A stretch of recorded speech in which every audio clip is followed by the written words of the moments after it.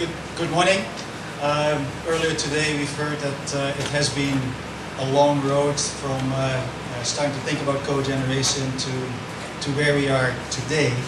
And once the laptop is going, I would like to share with you a few of the snapshots, few pictures I've taken throughout the process of developing this project at Great Northern. The story with Great Northern from our perspective started somewhere in the spring or summer of 2005, which is the first time I met with Guido van het Hof and started to talk about cogeneration. Essentially, at that time we had learned that the Ontario government had given a directive to the OPA to invest in about 1,000 megawatts of cogeneration, and started to discuss what this could mean for Great Northern. So to give those ideas a bit more meat, we then decided to organize a cogeneration study tour.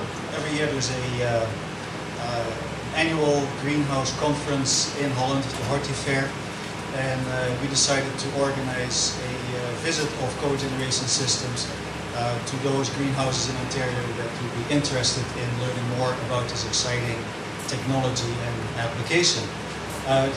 Here is some pictures of the first trip. Both Guido as well as Darren Didichuk participated in this trip, and this is where we started to look at plants that are almost identical to what was built here in Leamington, or in Kingsville. The next step was a little more complicated. It was in December of 2005 that the request for proposals was issued, and at that time we started to work with as many as 20 of the large greenhouses in Ontario to try and guide them along in responding to this. To make a long story short, the process was very complicated, required a lot of resources, legal, financial, and out of the 20 greenhouses that initially expressed interest in pursuing this, there's only one that was left standing, and that's Great Northern Hydroponics. So we're very proud to be part of the team that ended up building it.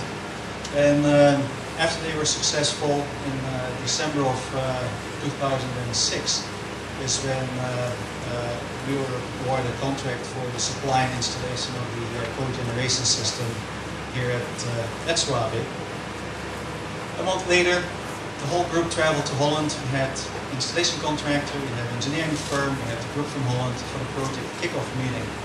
And as you can see, large room, large meeting, but we also managed to fit in a bit of pleasure with soccer game in Amsterdam. It was actually Ajax of Amsterdam playing against Austria Wien, and Ajax won, of course. So then the next step was the witness test in May of 2007. So again, traveled to Holland for another project meeting, and to the factory test, and to the factory where he saw the engines for the first time. And here you can see Guido and Darren standing beside one of the 4 engines that were in the test cell at that time. Somewhere in spring, early summer of 2007 is when construction started. Here's some pictures of the building under construction, as well as the engines that had arrived and the equipment being moved into the building. But then in 2008, project was completed, and then towards the middle of 2008, first power being produced into the grid and commercial operation. 2009, it's showtime. We've had a lot of interest, a lot of dignitaries, Premier, Minister of Energy, Minister of Agriculture, local MPP. There have been a lot of people that have expressed interest in this installation, and it's not just because of the importance for the greenhouse and the greenhouse industry. It's also because it's important for the Ontario power mix, and what more and more people are starting to understand is that as Ontario starts to invest heavily in renewable power, in order to facilitate the renewables, you need efficient, dispatchable, flexible power systems. And there is not a power generation system out there that is as efficient as a greenhouse cogeneration system. So what this can contribute, not only to the greenhouse industry, it's even more important to facilitate the transition from fossil fuel to renewables. So that is something, the message out there, this is what's important to actually help us get to the renewable fuel future. With this, I would say thank you very much. I've met many wonderful people. We have a fantastic team to build it's a fantastic installation here. And I can't begin to say how proud I am to have been part of this. I would say special thanks to both Guido as well as Darren for having had the confidence in our team and our partners to let us build this thing. It's been a fantastic ride, and I hope that there's going to be many similar projects that we can do together.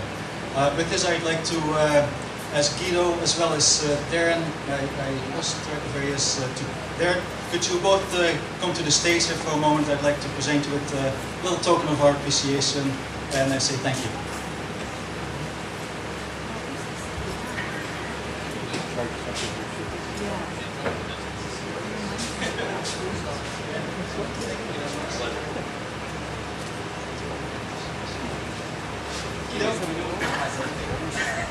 I didn't know it was Darren as well. You're working this next week. Thank you very much.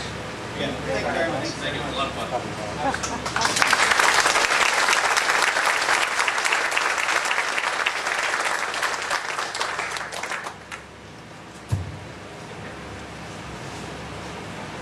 Thank you, Mr. Buijk.